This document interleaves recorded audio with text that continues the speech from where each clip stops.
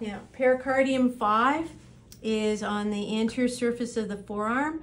I'm going to compare my fingers with my patient's fingers, and we're the same.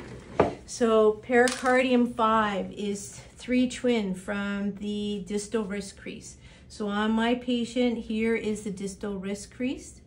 So I'm going to count up 3, or measure 3 twin here. So that's the level I want to be at. Now, this point is between the palmaris longus and the flexor carpi radialis. So I can get my patient to kind of resist, and then I can feel the tendons on either side. And I want to be right between those tendons.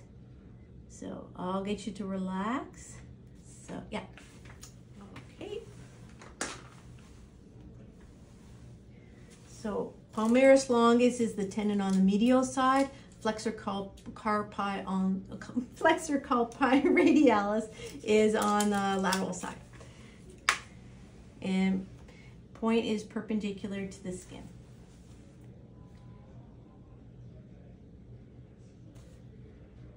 Okie dokie.